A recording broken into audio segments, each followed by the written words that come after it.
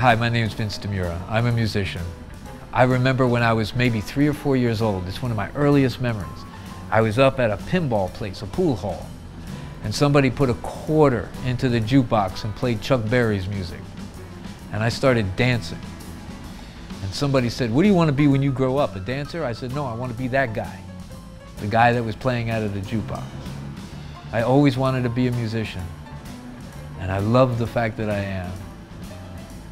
I read once that the great jazz musician never makes any piece of music sound like itself, but makes it sound like himself. And it's definitely not my intention to create a series of instructional videos for people who do not have some musical knowledge. I expect that the people who are going to watch these videos and learn from the people who I bring into this project are people who already are versed in music. People who understand already what the American vernacular is. Blues, jazz, it all comes from blues. Blues is our DNA. This is a video series, an instructional series, but more of a sharing series. I'm sharing with you the thoughts that I've had over the years of creating music. Music that, no matter how complex it is in terms of jazz or even in the avant-garde, that I always come back to that voice that I grew up with, which is blues.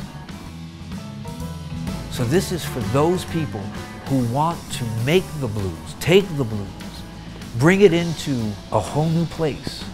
I want to help to facilitate you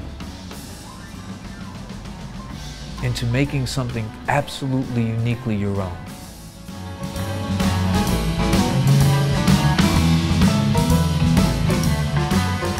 The whole point of this series really is not to talk about what the blues is, but what the blues can be. Because this blues form is so simple,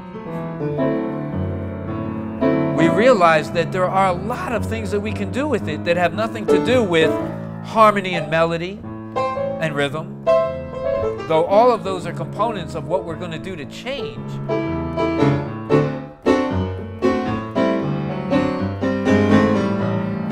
Now I got a Latin thing happening now. And I'm in New Orleans. Rock and roll. Which is the rhythm, of course.